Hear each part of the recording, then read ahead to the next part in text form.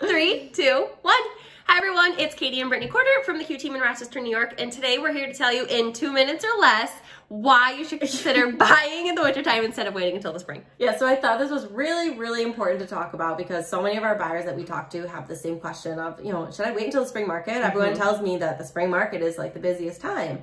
And it is in a lot of senses, which can sometimes pose to be a little bit of a disadvantage. So we want to talk to you today about the advantage of potentially starting a couple months earlier when the snow flies in the wintertime. Number one being less buyer competition. So as Brittany just said, so many people are considering waiting until the spring because the weather is nicer. They think there's going to be more to choose from. They don't have to trudge through the snow. But that also means that there's going to be that many more buyers that you're competing against. Yes. So every buyer that is out there that we work with that looks to go and buy in the springtime, they kind of see those same issues of, they're going up against 15, 20 other buyers that are looking for the same things. There's, potentially bidding wars, multiple offers, etc.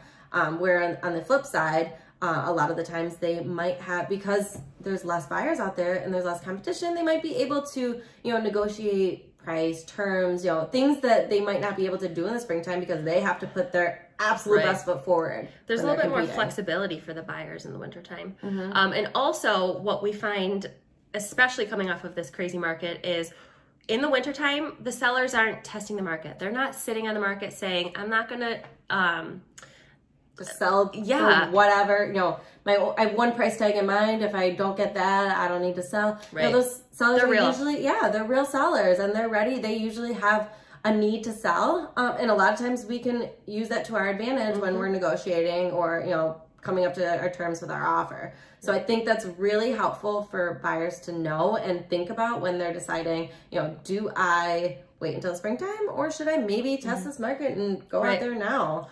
And save on the competition. Yeah, so I think it's important if you're thinking about buying and you're thinking about waiting until the springtime, talk to us and kind of get a feel for when makes sense. Should I maybe start a little bit earlier and see if that might work to my advantage or not? So if you've heard anyone saying, I think I'm gonna wait until the spring, tag them in this video so that they can see why it might not make the most sense for them.